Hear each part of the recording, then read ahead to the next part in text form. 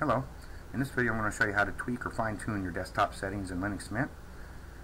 And I'm going to begin by going to the menu, and then to All, and then to Desktop Settings, right here. First you can select what icons you want to see on the desktop. If I unselected all of them, there's nothing. If I select Computer, there's Computer. Trash, there's the trash can. And Home, there's my Home folder. Next I'm going to go to Windows. You can tweak the performance by not showing Windows content while dragging them, and also using compositing. You can adjust the appearance by using system fonts in the title bar. You can also configure the button layout, traditional style or Mac style. Under interface, you can show icons on menus, show icons on buttons.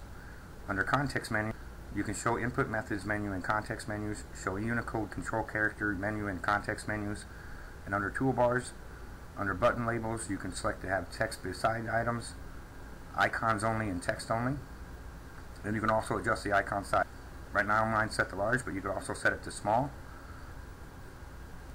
And then under terminal, you could have the terminal show fortune cookies every time it opens up, and I'll show you what that is. I'll check that and click close, and then I'll go to terminal, and this is the fortune cookie right here. Every time you open the terminal it's going to be different. I'll close the terminal. And that's a quick and easy way to fine-tune or tweak your desktop settings in Linux Mint. Thank you for watching. Have a great day.